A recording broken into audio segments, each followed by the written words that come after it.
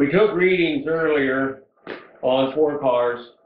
I'm now going to just kind of write out a basic railcar calculation if you don't already have one. I strongly encourage you to check your railcar calculations. They do send to BOL and they're as accurate as they are. But from my point of view, I don't trust anybody. I want to double check because I see and I'm painfully aware of my shortcomings as a human being. I make mistakes. I transpose numbers. I imagine that the human beings that load my cars do the same thing. And you'll find from time to time, cars will be severely overfilled from what the BOL says and sometimes severely underfilled. And I trust them to give me an accurate enough BOL, but I never trust anybody that whatever they send me is the gospel truth if I have the means to verify it. So that's what we do. We just want to do a basic verification. So we did car GATX 204 511. We got off the side there, its water capacity was 33,641. We took a outage to measure how big the vapor space was in the car, and that came to 22.25 inches. In order to find what this translates to into gallons, for a GATX car, you go to a GATX rail, and then you find the gauge tables, go to the gauge table, and you put in GATX, you put in that, and when you do, you come up that it says that equals out to 4,281 gallons. Next thing we did is we took our temperature, and it's 52 degrees. I have and you can find them, Berquist has them, Gas Equipment has them, others have them. You can find a thermodynamic chart for propane. And when you look that chart up at 52 degrees, it says propane should have a pressure of 79 pounds. When we took our actual reading on the car, we came up with 100 pounds. 21 pounds, we're in the ballpark. The rough rule of thumb is about 50 pounds. So if your difference here is more than 50 pounds, stop, figure out what the problem is, and have whoever sent you the car, have them go and try to figure out why you got such a discrepancy, because that's just not right. Now that we have this, we have to figure a temperature correction for this.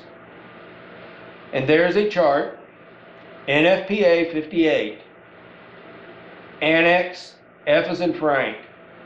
There's a chart, F.3.3. And there in that chart, hold on just a second, I'm going to go grab that chart in the book, and I'll show you the book. Table F.3.3. Specific gravity, 60 degrees Fahrenheit, is declaring propane have a specific gravity of 0.5079. So we'll follow this chart going down here. We come over here, find 52 degrees, come over here, we get a correction factor of 1.013. So we'll use that. So, temperature correction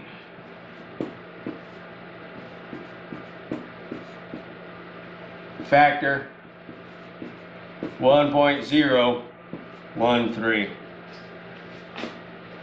Now we're going to just do some basic math. So we're going to take our water capacity, 33,641 minus 4,281 leaves us with 29,360. Now we take 29,360 times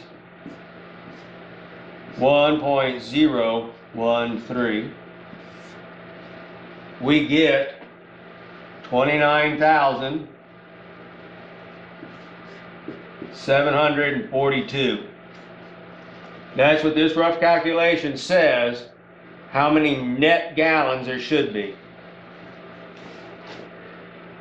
Now that we have that number, we go to the next number.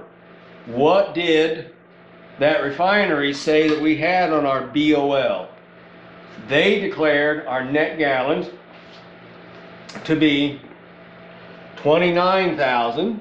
So we're going to minus 29,813. So we have a loss of 71 gallons. We are allowed, as a rule of thumb, you have to be more than 2%. Your loss has to be greater than 2% before anybody will care. So roughly, you'd have to be short at least 600 gallons before anybody would care.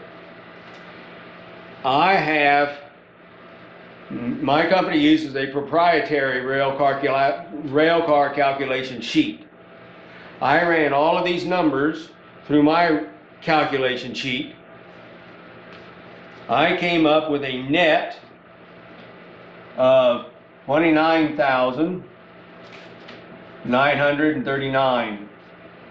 So when I minus out what the BOL says, 29,813, I have a plus of 126 gallons. That's a difference of 197 gallons on doing this. This is a good number. This tells you right off the bat, you're close. You're really good. I have had cars come in, the worst car I can remember coming in was short 1,740 gallons. Going the other way, I had one car come in and it was overfilled around 800 gallons. Needless to say, I reported both of them. When you got into excess swinging one way or the other, you document it and you report it. So this is the most accurate number. This is a really good number. Ours calculates some other factors in here that if you want to go do the math and start asking around, you can find the math formulas to plug in and get a more accurate number. But I strongly suggest that you always do a basic railcar calculation so that you know. Because if you're off, you know, it's nothing to be off 300 gallons at a time.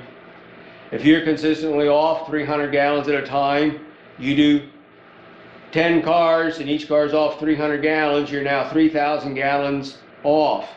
So if you rely only on the BOLs, you're really going to start showing a loss. But if we already know there's a loss, we can adjust our inventory accordingly. So I encourage you, you don't have to buy NFPA 58 to get the chart. You can find it on different websites. There's others that have what they consider more accurate chart number. If you want to, you can try to. I'm not going to do it, but you can try to figure out a more accurate way to measure the vapor space, the actual gallons in the vapor space. But like I said, basic railcar calculation gets you a really good number. I encourage you to do it. That way you always have a good reference. You always have a good understanding of what you are actually offloading, not what they're telling you you are offloading. Thank you.